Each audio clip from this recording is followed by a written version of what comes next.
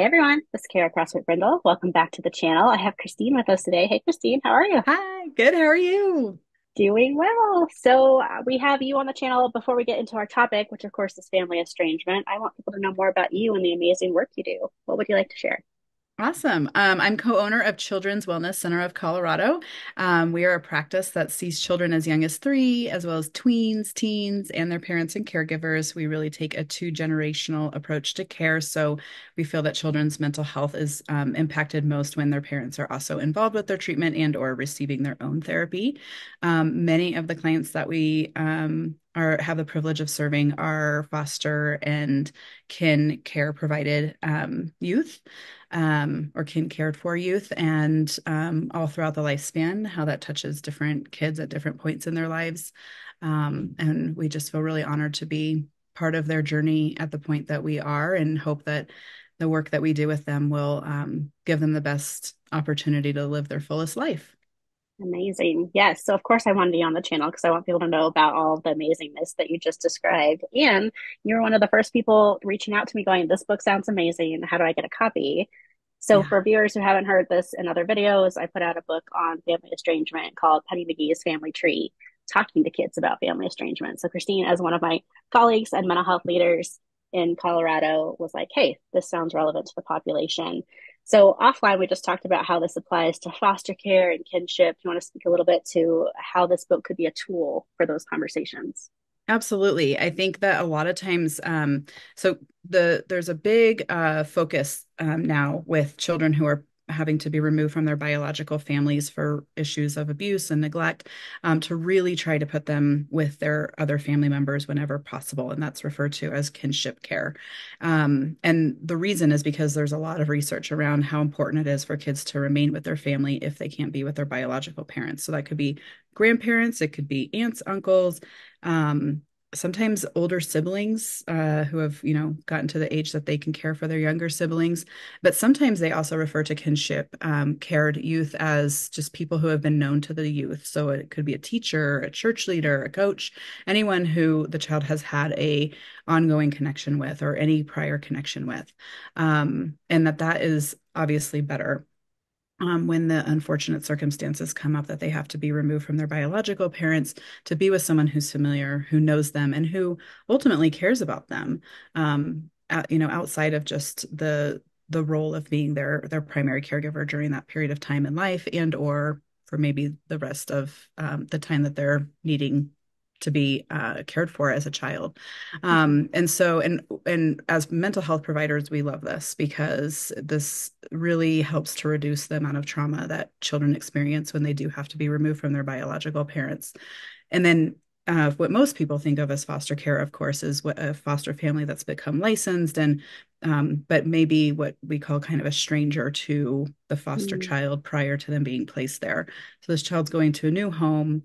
They don't know why they're going many times. They don't know what's mm, happening. And then they have to, acclimate to a new environment with new people, with new rules, new food, new sleeping schedules, everything is brand new. So just imagining how it feels for some of us when we go on vacation, which is a choice, right? And we're sleeping in a different bed and we're having different food. And sometimes, it causes all kinds of, it's like exciting and fun many times to go on vacation, but there's also an element of like, I'm out of my comfort zone. And I think of that often as a very, very minor way to compare what many youth would experience going into a brand new environment. And even, when they go into kinship care, it's a completely different situation that they have to acclimate to. So there can be a lot of impact from that. And how I think that really, how the book that you've written so beautifully can really help both situations, whether it's stranger foster care, so to speak, or kinship care, is to give an opportunity for people to talk about with children, caregivers to talk about with children why this has happened and or um, kind of what does it mean for them as it relates to their family context. And so I mm. think that's what's so important is that people are really looking for ways to have conversations with children about why they can't be with their biological parents or their biological families. And this book just did such a beautiful job of making it a pretty simple conversation, which oftentimes is what we see with kids that we're working with. They don't often need in-depth explanation with a lot of Right. details. And, you know, we talk about that a lot with the families that we work with is like, how do I talk to my child about this really big thing that happened? And most of the times, kids just need us to name it and give an explanation that makes sense, that Mm, feels like it has, a truth. Sometimes people make up stories to try to explain things, and kids know. They know when we're not right. being honest, right? And they know when we're kind of saying, oh, well, they went to a vacation or, these silly Mm, things, or we say nothing at all, which leaves the child to come up with their own version of explanation, which is super confusing. And oftentimes they will blame themselves because they're so that's right. egocentric, right, as young children. And um, so I think just saying something is really important, but people are at a loss as to what to say. And this Mm, book really gives them the opportunity to say, oh, here's a way that I could explain it that is honest, straightforward, and yet simple enough for the child to digest. And just like in the book, many times we see that once children have that explanation, they go, oh, okay, so what can we do next? And they kind of, it's, right. it really settles down this like angst of like, what is happening? As people Yeah. we're curious and we need to know what's happening in our environment. We're biologically predispositioned to be attuned to what's happening as children so we can survive. And so they're Mm, going to be looking for information, they're going to be looking for answers. And that attunement is what helps them know when we're not being straightforward and honest about what's going on. And yeah. that's what I really love about this book is it just gives some, pretty basic and straightforward conversation information to caregivers. So it doesn't have to feel so overwhelming or confusing for the caregiver to know, what do I say? How do I say it? A lot Mm, of times parents get scared of, or, caregivers get scared of like, well, what if they ask other questions and I don't know how to right. answer? And usually I just say, hey, I don't know, actually. I don't know more information than this. This is what I know about Yeah. why, or this is what I know about, what's happened. Because Right. And I oftentimes imagine kids, just reflecting that frustration that might show up too of like, I know this is frustrating for you that I don't have more information to give you could also right. be empowering to kids. Right, absolutely. And it also helps build the bond and connection between that caregiver and the child because Mm, now the child knows that they can go to that caregiver and they're going to get an answer that's honest and straightforward and makes sense, and yet right. doesn't burden the child by giving too many details or more information. And that's oftentimes the fine line, right? Is how do we give enough information to help settle down whatever the question is that the child is wondering about, but not burden them by giving additional details that they didn't already need or didn't already have or don't need to know. That Hmm. then does kind of almost create more anxiety and overwhelm. And I think that's what caregivers are oftentimes rightfully so concerned about. How do I just give enough information, not too much, not too little? And I Right. think this book does a great job of that. You know, I appreciate that. I think as mental health professionals, we're always about straightforward conversation. So, like, I'm glad that landed in this book the same way because Yeah. written is different than having these conversations in person with these Mhm. clients and their families. Yeah. A recent book I was looking at for kids, kind of same structure, was really vague. And so as you're talking, I'm thinking about that book, going, okay, they were like giving a message of your parent still loves you, they're still thinking of you. Like they were trying to, I think, uh, reassure the child, Hmm. the reader, that like Hmm. mom or dad or whoever it was is still like thinking of you and still loves you, even if they're not part of your life. And I'm curious what your thoughts are on that kind of messaging in a book or even verbally when it's a foster Yeah. parent or kinship person, if that's a Hmm. good thing or a bad thing or a neutral thing. Hmm. Yeah, that is really interesting because sometimes um, it's I think all kids want to know that their parents love them, right? And I Mm-hmm. honestly don't know that I've ever encountered a parent, no matter how complex of a situation it is, that doesn't, you know, love their child. Mm-hmm.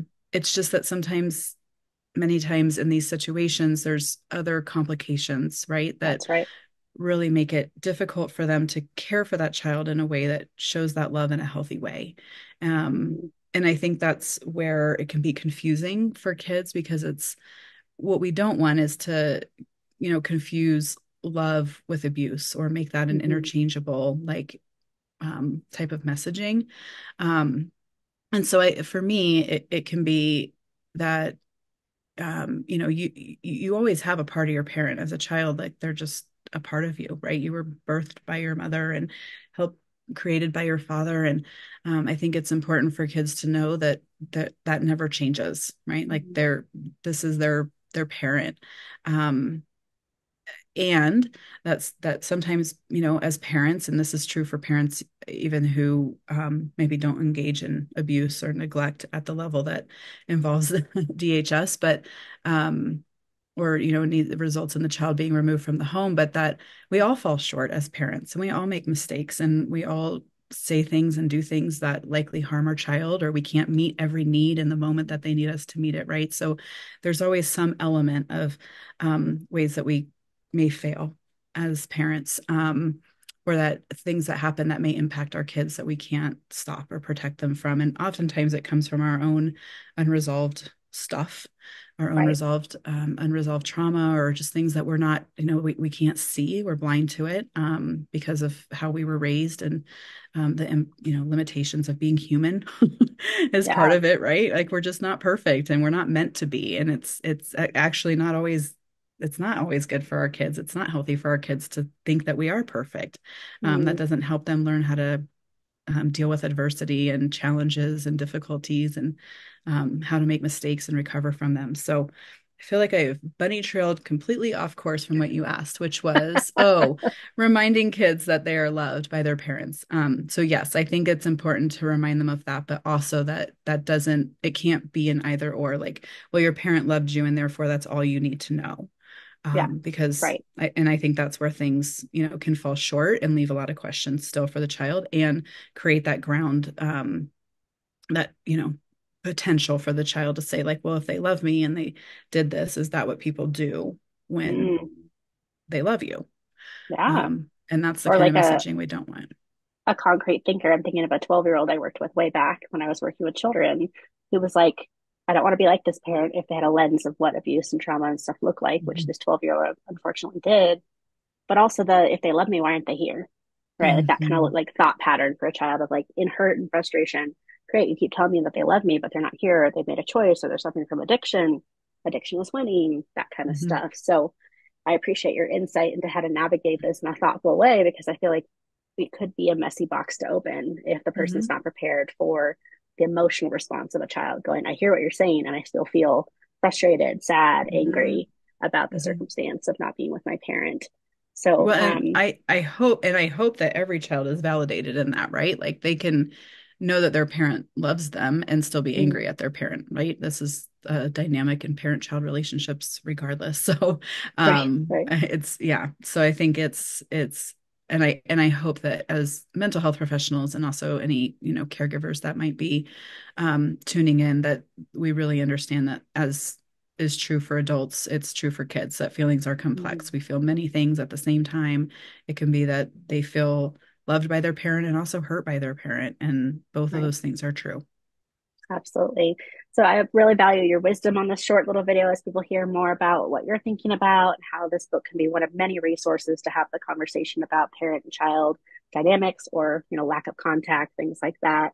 Where can people find you if they have questions for you? Oh yeah. So we have three office locations here in Colorado. We're in Centennial, Castle Rock, and Steamboat Springs. And our website, should I just say it or do you Yeah, and post I'll it? put it Okay. below as well. Yeah. Okay. It's CWC Colorado, two C's back to back, and Colorado spelled out CWCCOLORADO.com. And there's our phone numbers and addresses for all of our locations. But we'd love to support anyone in Colorado that's looking for more information about this topic, or just working with children in general, especially children who are involved with the Department of Human Services, child protection, foster care, Right. kinship, or adoption from foster care. Yeah, oh, such amazing specialties and so needed. For our folks who are watching who are mostly therapists, also know that Christine is an amazing supervisor and consultant if you have questions for her specific to these populations. Christine, thank you so much for being here. I appreciate you. Thank you. Thanks for inviting me on. Absolutely. You're stay tuned for more videos. We'll see you next time.